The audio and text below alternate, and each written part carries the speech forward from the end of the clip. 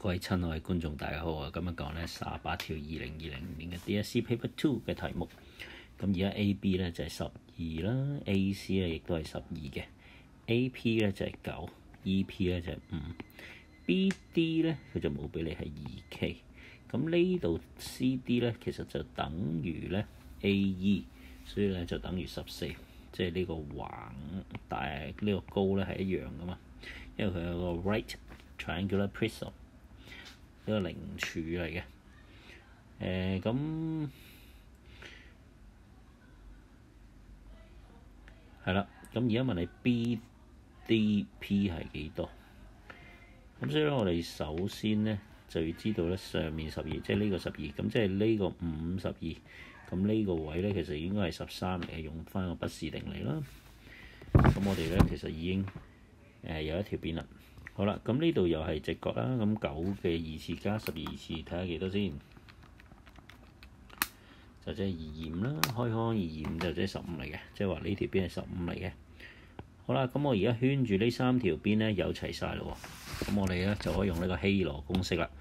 大家唔知記唔記得希羅公式係點樣啦？嗱，S 咧就等於咧3條邊相加除2嘅。咁啊，好容易啊！13加15，再加2K 除2，咁28，咁即係14加 K 啦。14加 K。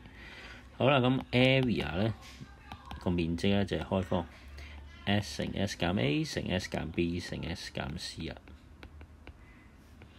咁 S 咧就係14加 K 啊嘛。咁而 S 減 A 咧就係14加 K 減15啦，咁即係咧10，即係 K 減1啦。咁另外就係14加 K 減13，咁就即係1加 K 啦，即係 K 加1啦。